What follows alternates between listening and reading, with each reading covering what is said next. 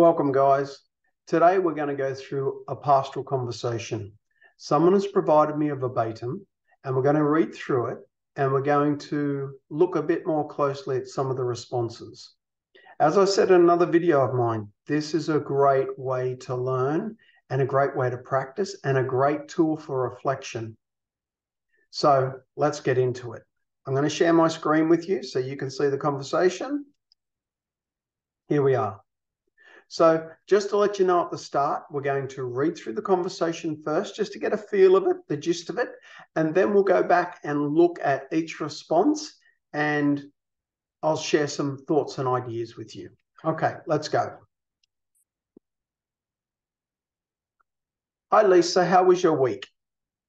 Oh, I'm learning the new systems at work, and they're really a lovely group of people.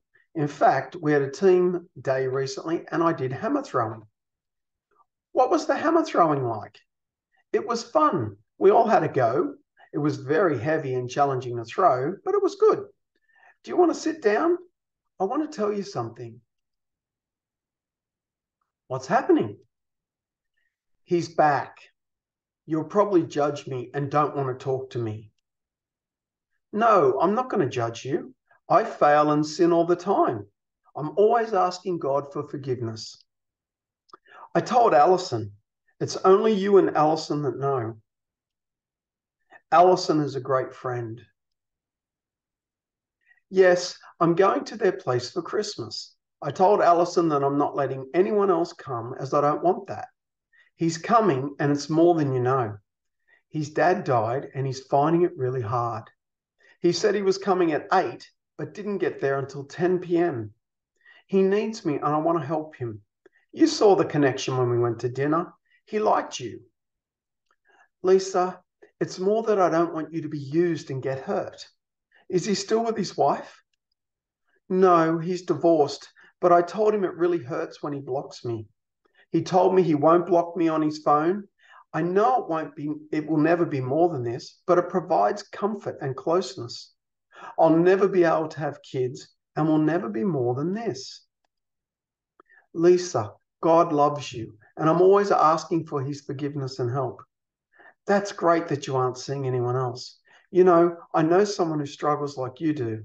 Plus, I'm aware of a singles group. I know I'm never going to meet anyone here. Our church is just too small, but I don't want to change churches again. Lisa, keep talking to God about it. I love the lament psalms like Psalm 88, where the writers tell it like it is. Keep trusting God and keep praying. I've got to go now. Okay, thanks. So guys, that's the conversation. Let me ask you a question. If you were Lisa, how do you feel? Did you feel like the chaplain was really listening to you? Do you think you really got a sense of what this was like for you? Do you think he really understood you? Interesting. Let's go back to the beginning. We'll do a bit of dissecting. Guys, I want you to see again that when we set out a verbatim, here we've got C for chaplain and L for Lisa. And it's just a very useful way to set it out, because if I want to specifically refer to a response like C3, you know exactly what response I'm talking about. So it's a really nice way to set it out. And as you can see, like the vast majority of conversations we have, they start off on a social level. Before people typically invite you into their world, invite you into their pit, into their darkness, their crisis, before they do that, they want to get a sense of what sort of human being you are. And so they're going to test you by just having a everyday superficial social conversation. And based upon how you react and respond in that conversation will determine to a great extent whether they believe that they can invite you into their world and that it's safe and that you're going to be respectful. Okay. Now, in this particular pastoral conversation, just for complete transparency, the chaplain and Lisa knew each other. Okay. And so as a result, they moved from the social conversation to the pastoral conversation very quickly. But let's have a quick look at it.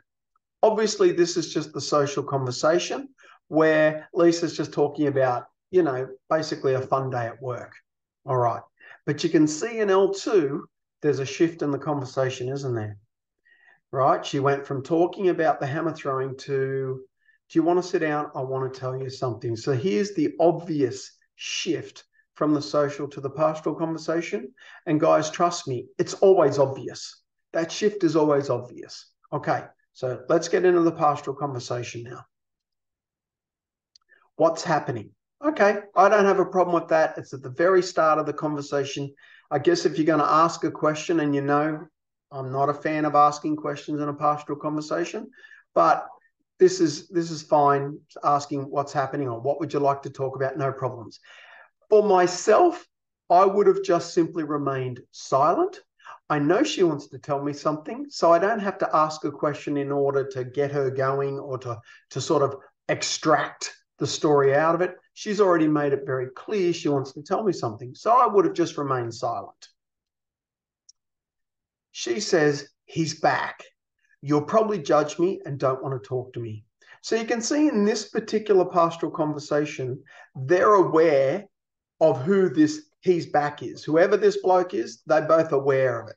Okay. We don't have to be aware of it, but they're obviously aware of it. And the way she says it, he's back. You'll probably judge me and don't want to talk to me. So how does the chaplain respond? No, I'm not going to judge you. I fail and sin all the time. I'm always asking God for forgiveness. Guys, there's no need for any of this response. Again, I would have just remained silent and shaking my head just slightly to indicate, no, I'm not going to judge you. And yeah, I'm still here. I still want to talk to you. Okay. I wouldn't find it necessary to say I'm not going to judge you. You see, when Lisa says you'll probably judge me and don't want to talk to me, that's her stuff. I'm not going to respond to her stuff. Okay. In a pastoral conversation, I want to say as little as possible because I want to keep the focus on the other person. You see, they're in their heart, they're thinking, and they're in their experience. I don't want to drag them from their heart up to their head with questions and shared experiences and stuff like that. So as much as I can, I'm going to stay quiet. I wouldn't say I fail and sin all the time. Any Christian knows that.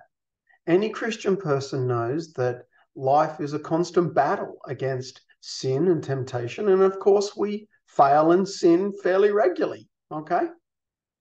And I'm always asking God for forgiveness. Absolutely. Of course. If I offend anyone I love, I'm asking for forgiveness. So, of course, with God, if I'm failing and sinning regularly, I'm asking for forgiveness. So none of that needed to be said to a Christian woman. Okay. So I would not have said any of C4. I would have just remained quiet, waiting for her to actually get into what she wants to tell me. Lisa says, I told Alison, it's only you and Alison that know. Okay. And the chaplain says, Alison's a great friend.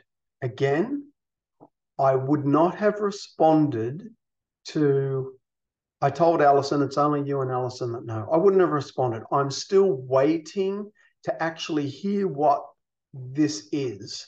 The chaplain said, Alison's a great friend. That's unnecessary. Obviously, she's a great friend. There's only two of you that are privy to this sort of information. So obviously, Lisa considers Alison a great friend, and it's not necessary for me to say that. So keep quiet. Okay. Lisa says, yes, I'm going to their place for Christmas. I told Alison that I'm not letting anyone else come as I don't want that. He's coming and it's more than you know. His dad died and he's finding it really hard. He said he was coming at 8 p.m., but didn't get there until 10 p.m. He needs me and I want to help him. You saw the connection when we went to dinner. He liked you.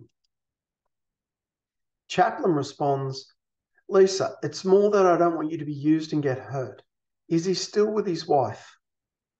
Guys, so many people, when they're in a pastoral conversation, that is, when they're in a meaningful conversation, they do stuff like this. They just respond with just noise. It's not a useful response at all. When I'm with Lisa It's not on me whether Lisa allows herself to get used and hurt. She's an adult woman. It's not on me. I don't have to say to her, I don't want you to get used and hurt, because it's not up to me. It's not my task. It's her task to make sure that she's not used or hurt. So I'm not responding like this. And is he still with his wife? Guys, contain your curiosity. That's irrelevant. It's not relevant to what Lisa just said in L5. Okay? So, a response more like, it sounds like you care for each other very deeply. That's fine. Remember my goal. I want Lisa to know that I'm hearing her and that I understand. Okay. And it's clear here. He needs me and I want to help him. You saw the connection when we went to dinner. She's telling me that this is a very special person in her life. And it's someone that she wants to help and support. Okay. That's what's important to Lisa. Not whether she's going to get used or hurt. And whether he's got a wife, that's the chaplain's own stuff. Don't contaminate these very special spaces with questions like this and comments like this. Okay? But notice, the chaplain asked a question. Is he still with his wife? And what does Lisa do? She answers. People will always answer you in these pastoral conversations. You ask a question, people are going to answer you. People try and be polite. Guys, don't ask questions in a pastoral conversation. You can see it steered Lisa towards answering this. It took her from her heart to her head to answer that question. That was an irrelevant question. It didn't matter. Okay? But she answers, no, he's divorced. But I told him it really hurts when he blocks me. He told me he won't block me on his phone. I know it will never be more than this, but it provides closeness and comfort. I'll never be able to have kids. Will never be more than this. I tell you guys, I feel this. I feel the pain that Lisa's in. She wants what we all want. She wants to be in an intimate, loving, committed relationship. She wants to be married to a man that she loves. That's what she wants. And yet she realizes, as much as this relationship brings comfort and closeness, it's not going anywhere. She says, we'll never be more than this. There's such a tragic sadness to this. I really feel for this woman. And how does the chaplain respond? Lisa, God loves you. And I'm always asking for his forgiveness and help. That's great that you aren't seeing anyone else. I know someone who struggles like you do. Plus, I'm aware of a singles group. I feel for Lisa opening her heart to someone who is not skilled in the pastoral conversation. All Lisa wants is someone to hear her and understand what this is like for her. So she doesn't feel so isolated. So she doesn't feel so alone. So she can say, at least one person gets me. You get it. She doesn't get that with this chaplain. Lisa, God loves you. Lisa's a Christian woman. She knows that. And I'm always asking for his forgiveness and help. And the relevance to this conversation, I don't know what it is. You're just showing me how uncomfortable you are. That's great that you aren't seeing anyone else. Well, it's not great for Lisa. Lisa's alone. Lisa's desperate to connect with someone in a meaningful, loving way. So it's not great that she's not seeing anyone else. I know someone who struggles like you do. That's not helpful. It doesn't matter. Listen, if I lose a leg to diabetes and my whole independent life has been turned upside down, it's of no help if someone says to me, there are other people who've lost a leg and they're getting by. They're making a life for themselves in spite of the fact they lost a leg. That doesn't help me. I know that. I know that I'm not the first person in the history of the world to lose a leg. I know that. But what I'm thinking about and feeling right now is how my life is going to be impacted by this. Okay, right now. How's it going to feel right now? So to tell me that someone else is struggling like me, it's disrespectful, guys. Do you think Lisa's not smart enough to know that there are millions of people around the world looking for what she's looking for? Desperate for that intimate, loving, committed relationship? Of course she knows. She knows, and it's not helpful for you to say that you know people that are struggling like she does. And plus, I'm aware of a singles group. Guys, with the internet at our fingertips, everyone can access singles groups, sporting organizations. They could spend 10 minutes brainstorming ways to meet people in our society, in our community. And we can all find a myriad of ways to do that. She doesn't need you to offer her the fact you're aware of a singles group.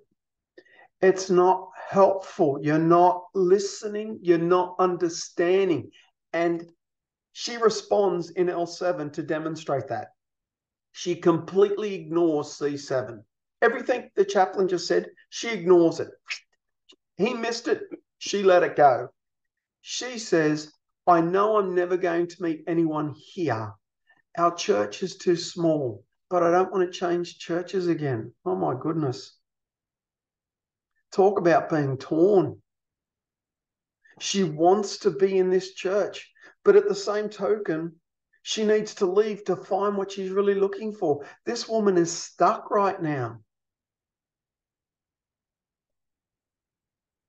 Never going to meet anyone here. There's a finality, there's a sadness, there's a despairing, there's a reality there. And yet, she really loves being there because she doesn't want to leave. Even though she's desperate for love, she doesn't want to leave this church. She's torn.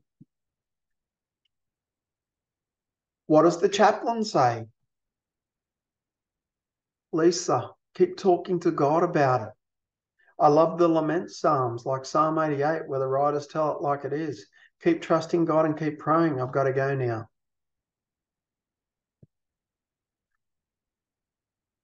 The chaplain is not listening. He's not understanding what this is like for Lisa. Lisa is desperate for someone to just listen and get her, but she ain't finding that with this chaplain. Okay. Lisa, keep talking to God about it. She's going to. She's a Christian woman. She's going to keep sharing with the Lord what's on her heart. So she's going to keep talking to him about this very important part of her life, which is unfulfilled at the moment. So you didn't need to say that. And the fact that you love the lament psalms, so what? That's great that you do. I love the psalms as well, but it's irrelevant to this woman right now. Keep trusting God and keep praying. She does. It's possibly all she has left. It's possibly all she has left. And then just to demonstrate how uncomfortable the chaplain is, he says, I got to go now. It's like whipping that Band-Aid off. I just got to get out of here. Ejector seat.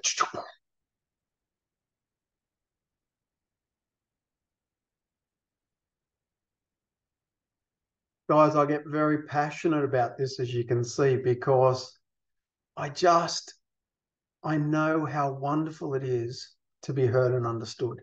And I've seen, thankfully, hundreds of times where people have been heard and understood and what a difference it makes in their life. Massive difference. And I can just imagine myself that Lisa left this conversation feeling unheard, maybe not disrespected, maybe that's too harsh, but certainly not heard, not understood, not really listened to, some advice given, some platitudes given, but I feel raw. There's a rawness, there's an emptiness, there's a hollowness there. There's a pain that's still there that no one sees, no one hears. That's how I would feel if Lisa finishing this conversation. Okay. And she says, thanks. She's polite. People are polite. I mean, let's face it. You don't know what you don't know. You know. People don't know how good it could be, so they don't know how bad it can be. And what Lisa got here, I'd bet she's getting off everyone she speaks to. Everyone is going to be offering her these platitudes, these suggestions, these silver linings, these questions. You know, they're all going to be offering it. Have you tried joining, you know, the local lawn bowls club? There's some people there, not just old people. There's some people there you might be able to associate with. Oh, Lisa, why don't you try another church? You might find that you really love it in a larger church, and there'll be more chance of you meeting someone. Listen, I just think that's likely what she's going to get, okay? Because that's all people typically have, okay? Because they want to make it better. They want to make it better. They want to feel like they've been a good person and they've helped. And the way they do that is by offering suggestions and platitudes and silver linings and all the things that just destroy that very special space, that opportunity you have to sit with someone and listen and understand. So that's my feedback and reflection. Guys, so here's some questions for you. If you were Lisa, how would you have felt and why during that conversation? What happened when the questions were asked? How do you go when you're in a meaningful conversation with someone? Do you find it difficult to stop asking questions? What other responses can you come up with? Just imagine you were talking to Lisa and she said what she said, but she said it to you. And you wanted to convey to her that you heard her and that you're trying to understand what this must be like for her. How would you respond? Just a short response. See what you can come up with. And what could have been done differently? What do you think this chaplain could have done to give Lisa a very different experience? I want you to start thinking about this. So you can see, guys, how having a verbatim, even a short one like this, so understand a verbatim doesn't have to be long. A few key responses, okay, that's enough just to get us going on coming up with new responses, new ways of thinking about things. Guys, you can see there's my email, traumacompanions@gmail.com. If you have a meaningful conversation and you can write up your responses, just like you've seen here, they say, you say, they say, you say, just a short pastoral conversation, send it to me and I'll respond to you. And if you give me permission, I'll change the names and everything, of course, and put a video out like this so other people can learn. Other people can learn from our struggles in the pastoral conversation. Okay? Guys, thank you very much for joining me. I really hope that I get some verbatims from you guys. It's a free service that's only going to help improve your ability to communicate in the pit. All right, let me stop sharing this. Okay, guys, that'll do us for today. God bless. See you next time.